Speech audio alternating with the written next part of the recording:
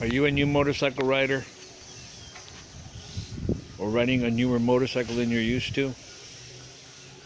And you have a problem with the motorcycle shutting off every time you pull up to a gas pump or every time you pull into your driveway? I had that problem. I searched everywhere. I couldn't find anything.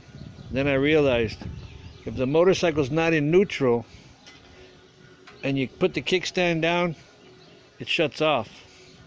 If I put it in neutral, I can put the kickstand up and down all I want. But if I put it into gear, kick the stand down, it shuts off. All this time I thought I had a major problem with the motorcycle, that every time I made a turn, it would shut off. It was me shutting it off with the stupid kickstand. Just a little tip for people who drive a newer bike. This is a 2001 VT 1100. And I bought it for $400.